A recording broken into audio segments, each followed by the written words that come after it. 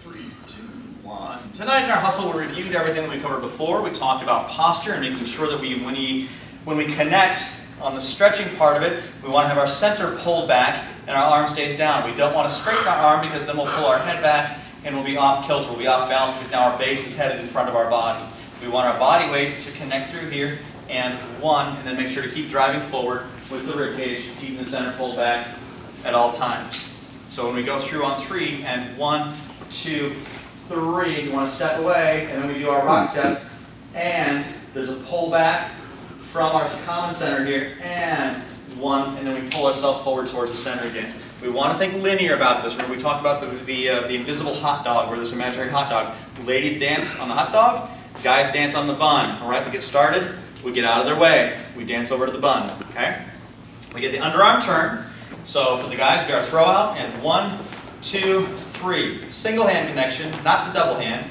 We're going to go and forward, side. We're going to lift our left hand. We're dancing on the bun now. She's still a hot dog. We step back, 3. Lowering the hand. We're reconnected. We then did the arm slide, or the behind the back arm slide, and we went and 1. We're lifting our right arm, stepping forward 2 on our left foot, placing her hand on our side, stepping back 3. We turn quickly to get her back in front of us. Her hand will slide across our back. It'll come down our arm, back into our hand here, and we're reconnected. She's back in front of us. Okay, for the ladies, the underarm turn. We have a right hand to left hand connection. She's going to go and forward 1, forward 2. She's going to make sure her center stays pulled back, so we kind of sit into that hip there. We turn, step back 3. Then we do our slide, our arm slide, and we go and forward 1, forward 2. We feel our hand go on his side. That's like an anchor. It keeps us from turning.